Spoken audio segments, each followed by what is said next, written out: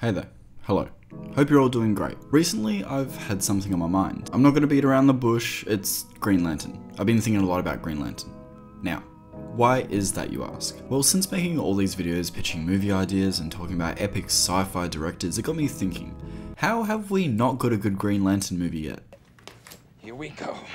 Oh my God! What? How, and more importantly, why is it so hard to make a Green Lantern movie? The answer is, it's not. Look at First Flight.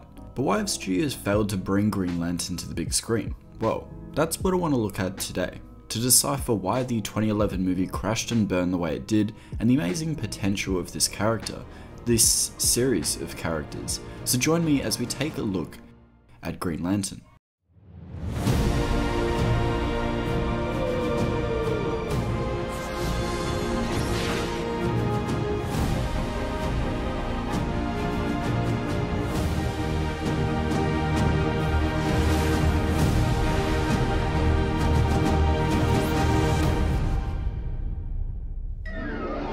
Green Lantern and many other DC heroes introduced in the Silver Age were a response to an explosive interest in science fiction during the 50s. The Day the Earth Stood Still, War of the Worlds, Invasion of the Body Snatchers, and Creature of the Black Lagoon. Characters then like the revamped Green Lantern and Flash, the Martian Manhunter, and Aquaman made big splashes in comics, giving life to superhero comics again, which had fizzled out after World War II.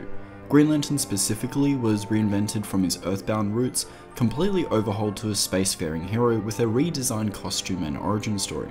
I'm sure you guys know the rest. Test fight pilot, Abin Sur, gets a ring, bada bing, bada boom, and you've got a superhero. You are now Green Lantern, one of the protectors of the universe. The original appeal of Green Lantern was that connection to the sci-fi, other worlds, and alien life. The book was a hit. In later renditions of the character, that sentiment was expanded upon with Geoff Johns, providing significant world building to the Lantern Corps, adding nuance to the Green Lantern's weakness to yellow, spinning it into one of fear. It's a whole parallax thing, it's really not worth getting into explaining now. What's important is what Geoff Johns was able to do was to take a character and give him a Star Wars level treatment with the Sinestro Corps War, Blackest Night, and so forth. That Green Lantern had the potential to be a sci-fi epic, something operatic and grand. It appears, however, that this scale, this potential, had been forgotten about when making 2011's Green Lantern, for some reason, following the trend of taking a space-faring galactic hero and sticking them in a desert. But what is... never mind. The general consensus on 2011's Green Lantern is that it's bad.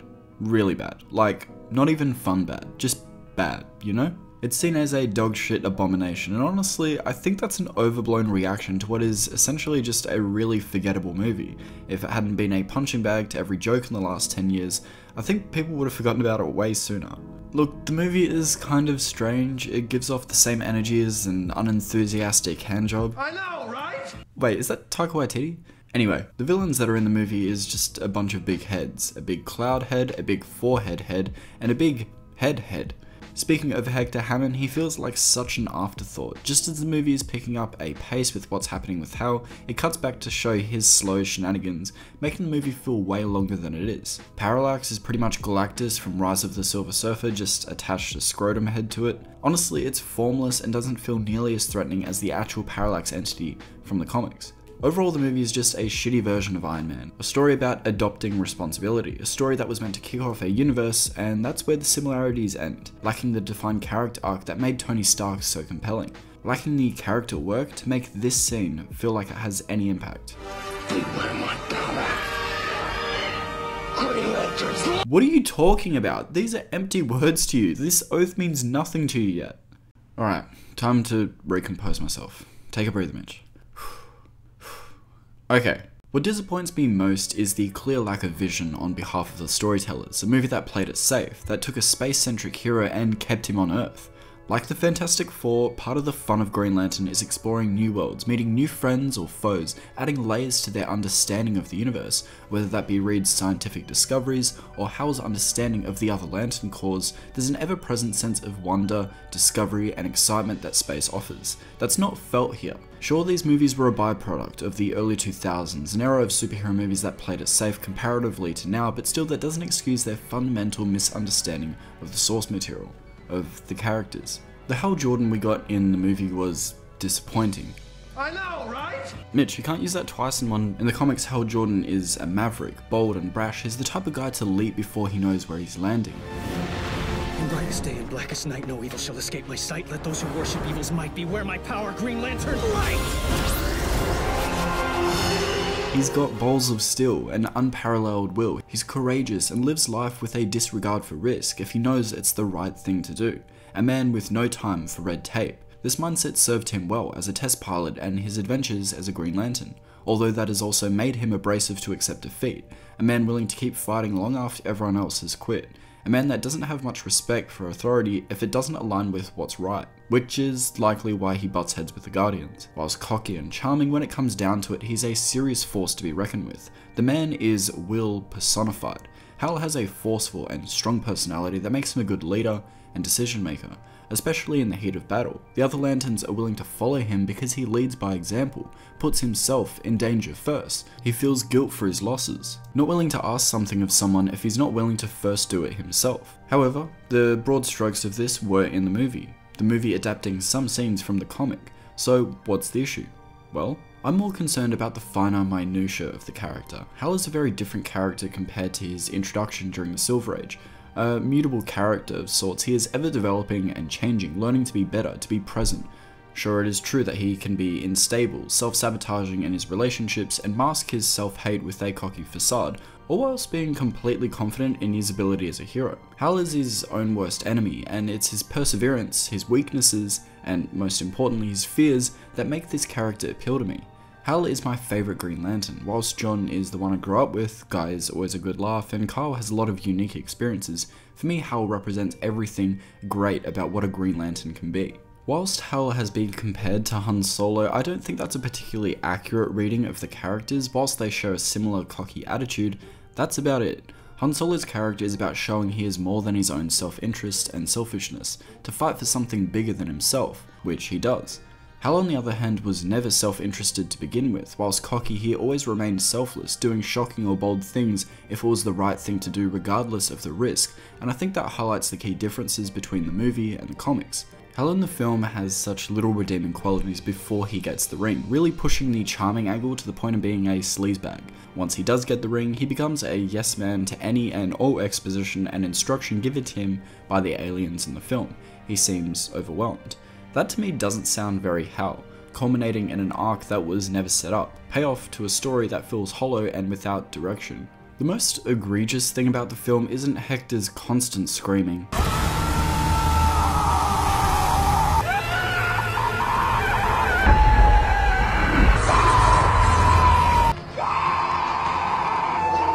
Wait for it, he's not done.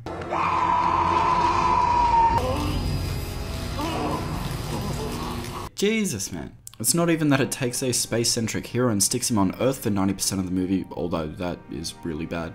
It's that it doesn't do anything to hit at the core of what Green Lantern is about beyond the surface level understanding of overcoming fear. That to be a Green Lantern, it's not about having fear, but being able to overcome it, which is all very surface level Green Lantern stuff. It doesn't go deeper with that at all. Much like Superman being the best of us, Hal through overcoming fear makes him something worthy of aspiring towards as well, showing us that we don't need to be docile and complicit with the world that we live in, a world run by fear. A theme like this was missing from the movie. To not just show that Hal is overcoming fear, but that he can inspire by overcoming fear. To be a hero. The actual point, the core thesis if you will, as to what the Green Lantern story is well, one about being emotionally literate. Regulating and being in control of your rage, or fear, or greed. How being emotionally illiterate can cause a great deal of pain. The effects of love gone too far can be possessive and cruel, one's rage or even greed consuming the self, fear paralyzing the mind to a specific worldview, trapping you in a paranoia of events outside of your control. It is Hal's temptations and combating against other aspects of the emotional spectrum that makes him great, to give us a character with a deep understanding of himself, his emotions, and what he is capable of.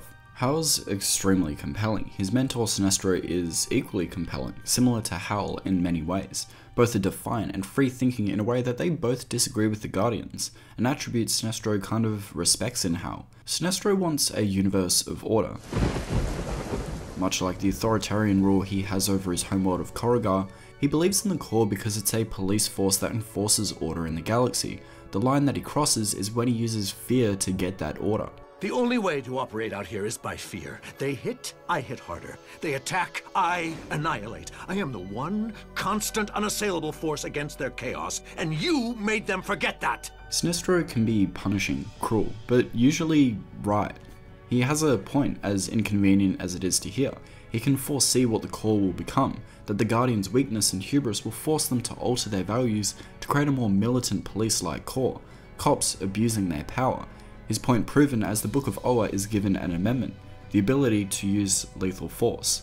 The world of Green Lantern is a massive sprawling epic, a tale of fear, of love, of strength of will, all tied together with a ticking bomb prophecy for pretty much every character involved, centering around an essential weakness for the Green Lanterns: fear. For Abin Sur, he knows his death will come when his ring fails him when he needs it most. Succumbing to fear, it causes that death. For the Guardians, they fear the Blackest Night, the end of all things, that the death of all begins on Earth. That's why they were so hesitant to enroll Hal Jordan as a Lantern, so fearful of a prophecy that they inadvertently then allowed it to come to pass.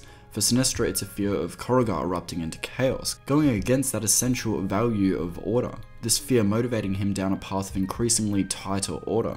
So when the power of will wasn't enough, he decided to weaponize that fear as an authoritarian dictator. As you can tell, these characters draw their strength from will, but it's their constant battles with fear, with prophecy, that decided their fate. If their will was strong enough, if they can admit their fears, or if they will fall to them. That being said, these elements are nowhere in the movie. No intense ideological battle, no confrontation of ideas. Rough night, huh? Hector. The closest we get to that is Hal coming to Oa to ask for help, them being like, nah, you're on your own, pal, only for him to be like, maybe hold off on the fear thing just yet, I'll show you that will can still work. This scene is just dull, it's not compelling, and doesn't establish the themes of fear in a poignant way, that they matter beyond the surface level of I can overcome great fear. Look, there's a lot wrong with this movie, repeating exposition being a big no-no for starters. The strongest source of energy in the universe. Harness the most powerful force in existence. What's with all the green? Green is the color of will. The emerald energy of willpower. Welcome to Oa, the planet Oa. The Green Lantern Corps has served as the keepers of peace. The intergalactic peacekeepers known as the Green... Yeah, that part I heard about. The audience should be finding everything out along with Hal. We shouldn't be ahead of the character. If the expositional prologue was removed, suddenly every Green Lantern related scene leading up to this moment would have been far more interesting and compelling. You'd be asking questions like, who's that? You'd be pulled into the movie. The answers coming then when Tomar Ray gives us that exposition. But by then, we've been searching for those answers, so now that exposition would feel cathartic. Spoon feeding us a crash course in the opening scene was this movie's biggest mistake. It makes every scene after it feel flat. Another thing with Green Lantern is his character arc. Look, there's kind of one there. Kind of. Hal does the whole refusal of the coal thing and says fuck being a Green Lantern, but when you cross the threshold from the ordinary world into the special world, you don't then return back to that ordinary world. Green Lantern, instead of pumping the brakes and returning back to Earth, should have continuously dived deeper into the world of the Lanterns, dive deeper into the prophecies the characters fear, their anxieties coming true, expand on the theme of fear, a ticking bomb of tension. Our meeting was destiny. No, Abin. It was luck. All of this, everything we do, is a part of that destiny. We will agree to disagree. Sinestro should have been a larger character, showing how the cosmos take him on a journey, showing us his worldview and his history with Abin Sur, how he was a friend to him. With the Guardians, their reluctancy to believe in a human could spawn from the Blackest Night prophecy, that they don't want to touch Earth, feeling as though it'll begin the events that lead to Blackest Night. As we know, Green Lantern stories are at their best when we're in space. Have this be a space epic on the scale and world building of something like Star Wars. Also, remove the Sinestro end credit scene if you're not going to earn that character properly. You can't reduce his entire character arc into a couple of cheap lines before the man chucks on a ring. If you're going to do Sinestro, do him right.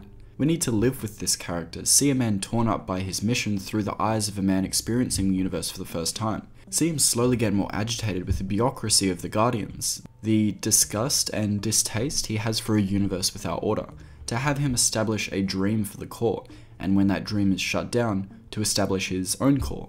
Have this scene feel earned, not have Sinestro pop in every now and then stick on a ring. Warner Brothers, do better. The Green Lantern comics are an examination on the importance of emotion, and that all are needed to live a complete and full life. Comparatively, this movie's scale and intimacy is so far removed from what it could be. The drama could have been so much richer, the themes so much more poignant, with a movie that dared to be more than what we got. Green Lantern will be remembered as just an movie. The equivalent of pissing in a toilet bowl, but you miss and just say fuck it and I can't be arsed cleaning up. Look, it's not all bad, there's a couple things going for it. The score is pretty decent and it has a pretty steady pace, and Mark Strong is the perfect Sinestro, just sadly underutilized. Now, I will be making a follow-up to this video, a how to make Green Lantern good if you will. So I'll go into more depth there, but for now, if I were to do a Green Lantern movie, or a series of films, a trilogy perhaps, I'd definitely pull from Geoff Johns. His work on the character was seriously groundbreaking. I'd make a movie with an adversary that hits at the core of what Green Lantern is about, emotions, but I'll continue that in the next video. I want to know what you guys think. Did you hate 2011's Green Lantern, or were you just mildly disappointed? How would you approach a Green Lantern reboot? What Green Lantern characters would you want to see? Not you, Arisha. Sound off below and I'll see you guys in the next video. Ciao.